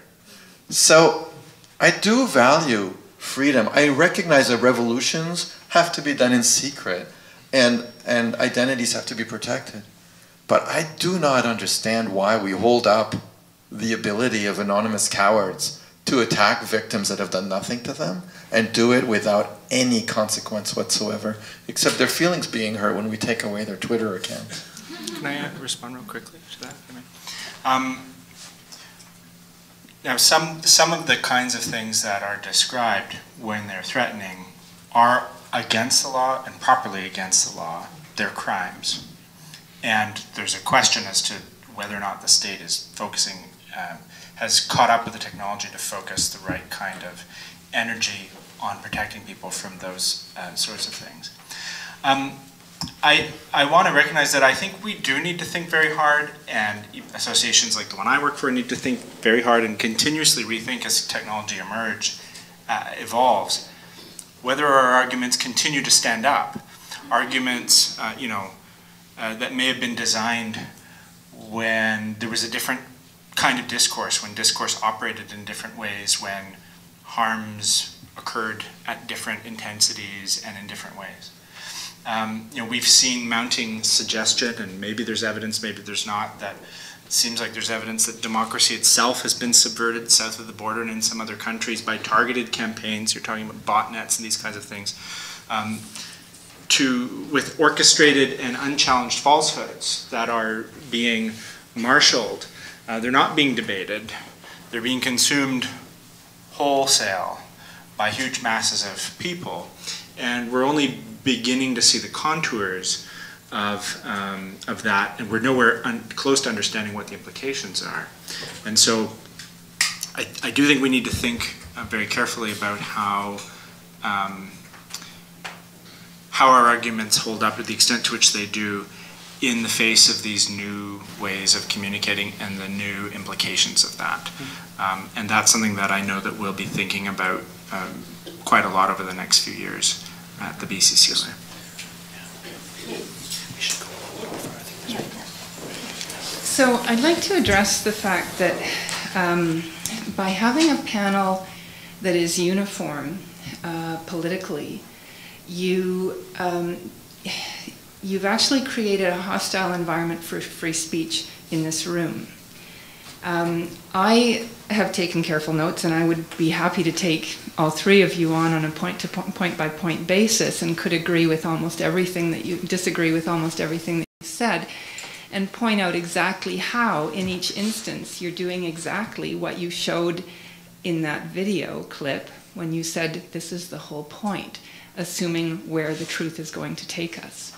So that's the whole issue with the progressive agenda. It begins with saying we acknowledge that we're on the unceded territory, and it goes all the way through, again, point by point. Every time we mention a certain issue, a certain group, every time we tell a certain joke, express the derogatory opinions about a certain person or a certain type of politics or a certain position. And so in the end effect, the environment in the room is hostile to free speech. And that to me is the paradox of the left discussing free speech, is that the left always assumes that we know where we're going. We're going to a more equal, we're going to utopia. I mean, utopianism is at the heart of left-wing politics and left-wing theory and left-wing philosophy. And so we're going to a point of greater equality. We're going to a place of greater, whatever agenda you want to, whatever identity, politics, social justice issue you want to put.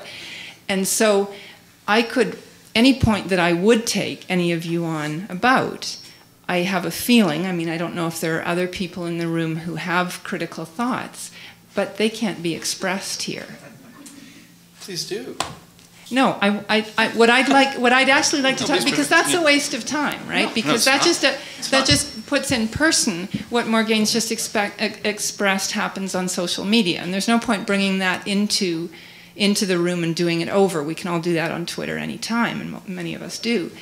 But I want to discuss. I want the question to say, if you create an environment where you believe you know where you're going, can you ever answer the free speech paradox? Well, can I just answer? I mean, by all means, it was a question. I'm going to take the mic because I took it before you answer. No, I'd like to hear well, actually.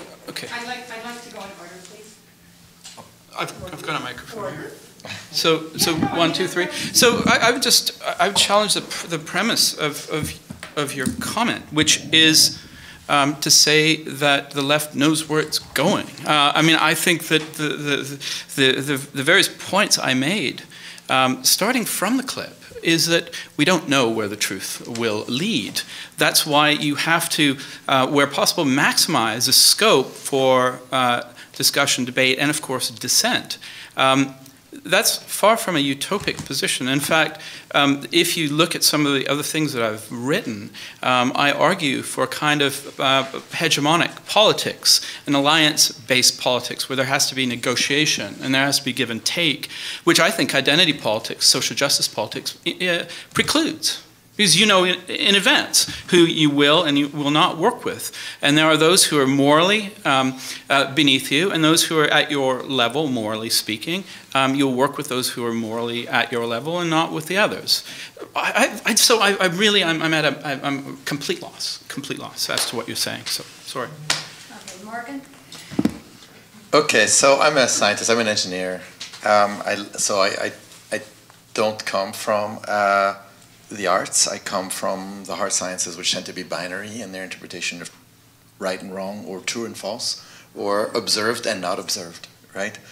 I really struggle with the passing around of this concept of the left and the right, When I was trying to get trans equality passed in Canada, I worked side by side with the Conservative Party's queers in order to get them to get me in front of their own crew so that we could have a polite conversation about how to manage their extremist social conservatives. It's not a left and right thing. It has more to do with a goal and an intent.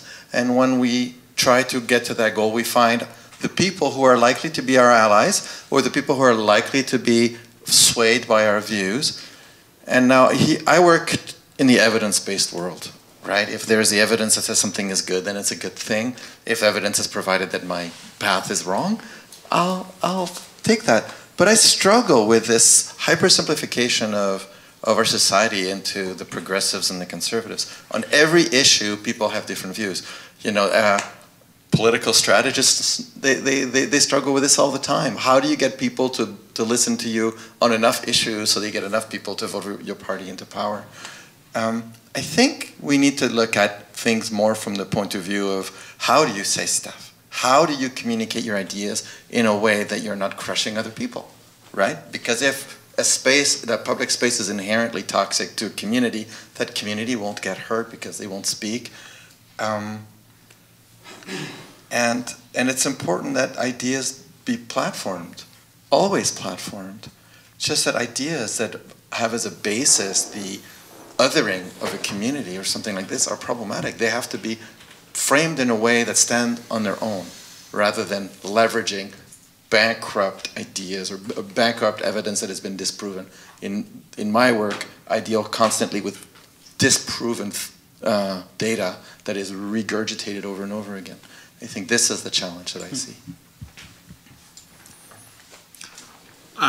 Thanks for your question. I'm not sure that I heard agreement. If we were to engage in Ms. Ogre's case, we'd probably be opposed to her, not because we like what happened to her, but because we think the provision of the Human Rights Code is actually, we've argued this before, many times we've lost, are hopelessly vague. They're very, very vague. We disagreed with the Supreme Court's decision in Saskatchewan Human Rights Commission and Wallach because we think that the publication provisions of the Human Rights Code, which are so loose they can cover all kinds of different things, although the Supreme Court has tried to narrow what they mean, what the words mean, we think that they're vague. That doesn't mean we like what has happened to Morgane, and it doesn't mean that we wouldn't stand next to her in denouncing it.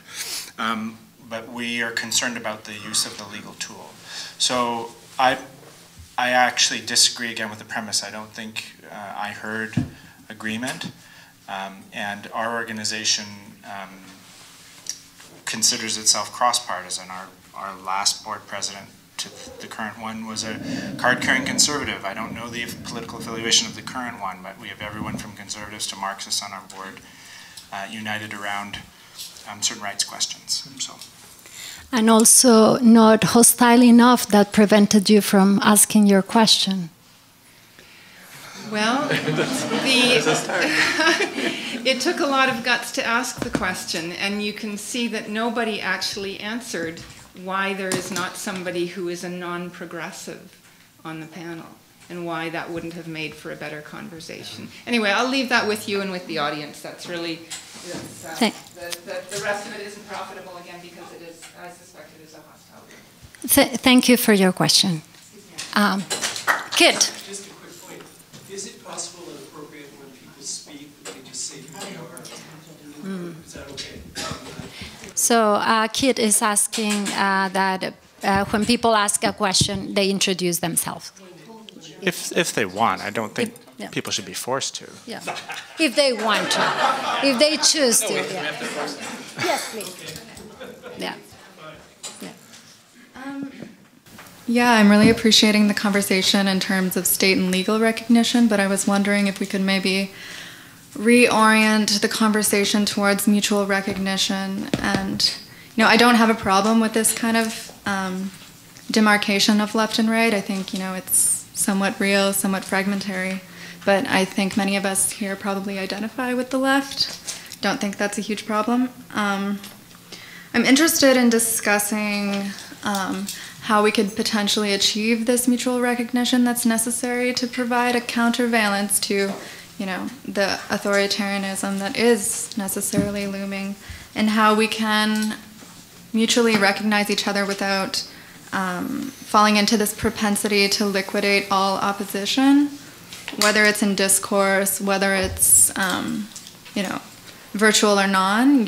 I see a lot of tendencies in hostilities towards disagreements on the left, and not everything can be reduced to data or fact. There's a lot of affective problems happening here. So I was wondering if you could maybe talk about some of the more micro and interpersonal issues we're dealing with. Thank you. Should we just go in order? Anyone wants Sure, to? Well, thanks so much, Emily. That's a terrific question. I would say that I think sometimes the tendency within the left to shut down debate and discourse, which, again, to reiterate, I'm seeing more and more, and I think is a real problem. Again, just to reiterate that point, because I'm not sure it got taken up or understood. I think some of it comes from a sense of powerlessness, isolation, and a sense that it is necessary to control the discussion, to control communications.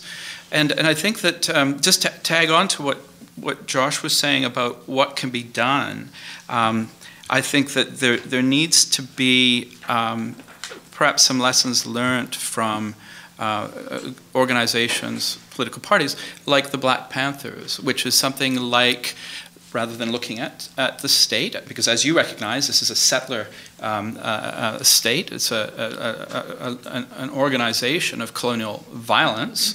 So we have to look at it dialectically, that it is both the source of some remedies, but also the source of a lot of brutality as well, ongoing brutality.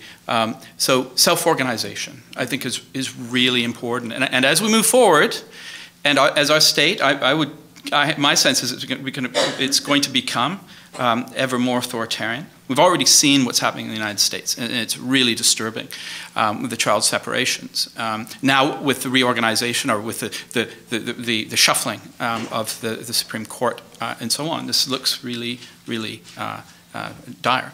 So I think self-organization is really important. We can learn from the Panthers' provision of school lunches to children in impoverished schools in Oakland, sickle cell anemia testing programs, self-defense, which was also in this province manifested by the East Indian Defense Organization against racism, against racist attacks.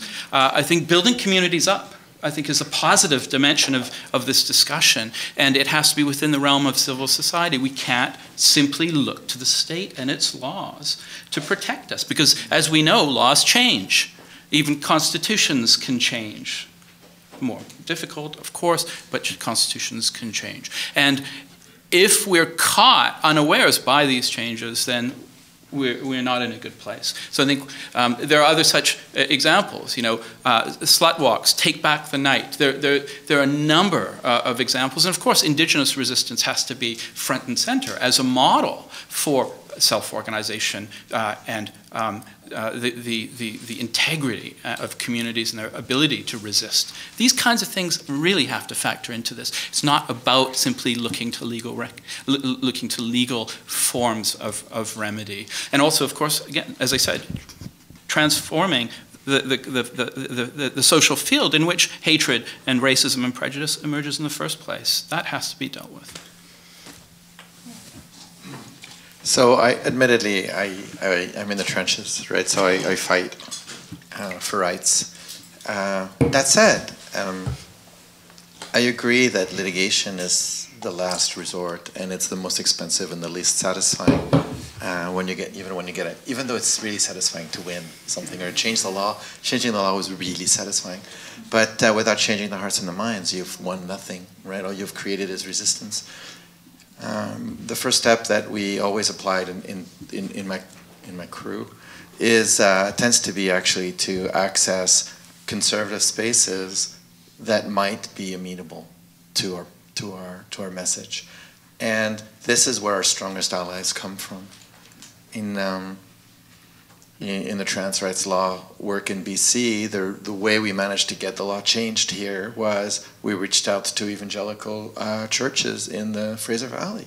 And I spent an entire summer going from church to church to church to talk to the leaders and to try to convince them to take a slightly different approach on the pulpit. And those people, that work really paid off. There's no doubt that hearts and minds are won through education and advocacy and through personal relationships. Bridge building is much more powerful than coercion. But that said, inevitably at the end, you get to your goal, you have your goal, and then you have to deal with the miscreants, right? The people who just refuse. They will not be changed. They will not do what you hope they would do. You can educate the next generation. That can be done in the schools and so forth. And, you know, everybody's on side except that very small group. And that group, unfortunately, is often intransigent and highly polarized by social media, which is a terrible disruptor in society. It does a lot of good, I know, but it also does a great deal of damage to social discourse. And yeah, it's used as a weapon by most people who really have a stake in Twitter, and this is really sad that this is what the tool is for. I don't want to take up much time, but for us, we've been watching with concern. We're not on campus. I'm not there to see what's happening, but we do hear reports of all the deplatformings that are happening, of the attempts to just stop people from talking at all or from being heard. And I can understand the impulse that drives those feelings, but it concerns me because I feel like I get better in the arguments that I make by hearing, by testing them against those who I disagree with. And it strikes me that to some extent, and I don't think this is universal, but certainly in these high-profile instances, you see somewhat of a trend, and I'm not in a position to document it, towards shifting away from the ability to have those kinds of interactions, while recognizing that, again, with the social media and the changes, like it used to be that you would have debates on campus and that's what it would be. Now there's all this other accoutrement around it that creates a much more menacing atmosphere for folks. It changes the experience. So I'm not quite sure what the answer is, but it is something that I'm concerned about. I'd also want to say that I don't think territorial recognitions should be considered as part of a progressive agenda. I think it's just a fact, it's a legal fact, that these are unceded territories. It was the Harper government who apologized, for example, for residential schools. It's something that should be cross-partisan. Yeah, yeah, just pointing out, we have time for a few other questions, whoever is interested. Just I wanted to point out that with your question, I was thinking what I often hear in the consulting room coming from people who are in, let's say, grassroots activism, that sometimes the anti-oppressive becomes oppressive, that there's no space for discussion about difference, and that's something so important to foster as let's not make this anti-oppressive place an oppressive one. So, yes, please. Well, I was sued for $5.6 million by Kinder Morgan, so I'm not going to throw away the state. I think we've argued for anti-SLAPP legislation for quite a while, and I'm not going to abandon that fight. And I'm hoping that we'll get good legislation in the fall. I think it's really important. As you said, what's happened with SLAPP suits is that we have more people that are afraid to speak out because they're going to get sued. They're going to lose their property. They're going to lose everything they have, and they're going to spend tens of thousands of dollars fighting huge corporations in the courts. So We use the state. We have to use the state, and it's naive, I think, to deny that or to abandon that. We struggle to get our candidates elected. Nobody's saying that, though. Okay. Nobody's saying that. Okay. We're struggling to get our candidates elected so that we can get power in the state. But the other thing is, I think, that we have to recognize is that, and as I think some people have said, that we are moving towards fascism. It's a very scary situation worldwide. And I think what we have to recognize with fascism, it's not simply a matter of debate, it's a matter of economic crisis. We have a working class that's torn to pieces, lost unions, lost representation, and they're being organized. The left is not organizing, just as in Nazi Germany. The left is divided, terribly divided, on all kinds of grounds. And so we are losing the battle. I work with the Canadian Anti-Racism Education and Research Society. So a lot of our work is with hate groups, and a lot of our work is with members of hate groups, and we try to work to get them out of those groups. And it's a very tough job, because the ideology has to be understood and not just simply dismissed, as somebody I think was saying. But the issue here is the crisis, the economic crisis. It's not simply a matter of debate here. It's a matter of changing the institutions, and it's going to involve mobilization. We brought 4,000 people to City Hall in August, but that's just a small number. We have to bring many more people out, many more people who are proud and courageous and who will fight. Thanks. Yeah. If I could just respond to that, I mean, I think that's absolutely right, and this is why I'm saying we've actually got to diagnose the disease, which has to do with socioeconomic crisis, and the way that, not just the crisis, but the way in which that crisis becomes framed politically. So the source of the crisis are the migrants. The source of the crisis is the other. The source of the crisis has nothing to do with the structure of corporate power. So these are the kinds of things that we're more and more inhibited from talking about, because we're still so stuck in identity questions.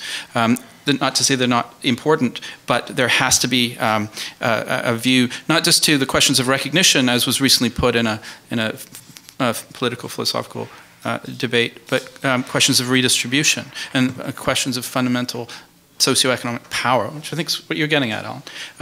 But no one's saying we abandon the state. Nobody's saying that.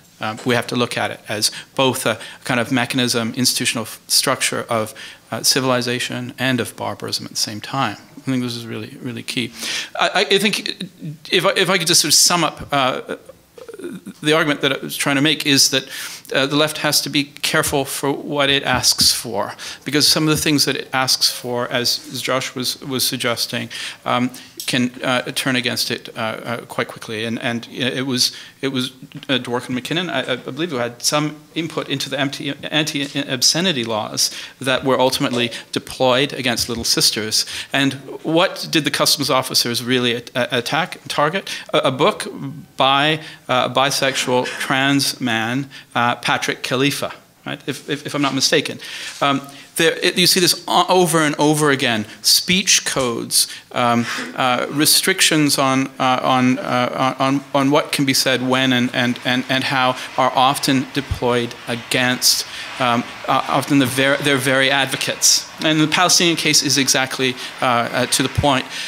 If you talk about addressing the question of redistribution, the one person who's forwarding this discussion in the most robust way is Jeremy Corbyn.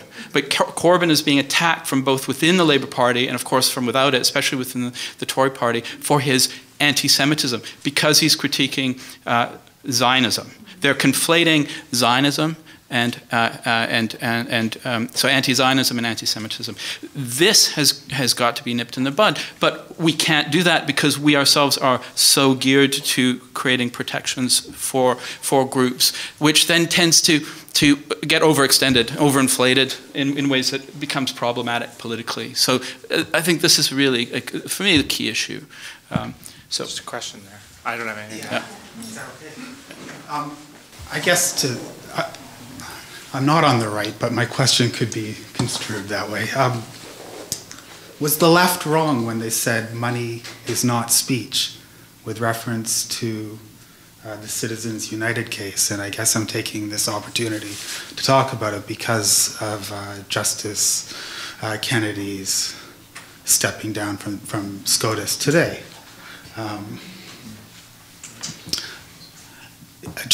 My second thought there simply is that the identity in this case matters the most, and I wonder if the schema through which we've been discussing this tonight, harm versus offense, doesn't really match the actual identity of a corporate body's right to free speech. And yeah, I mean, we need to get our heads around that probably if we're going to make progress. We haven't really talked about like speech restrictions in the context of elections, other than briefly touching on the Facebook collusion, no collusion.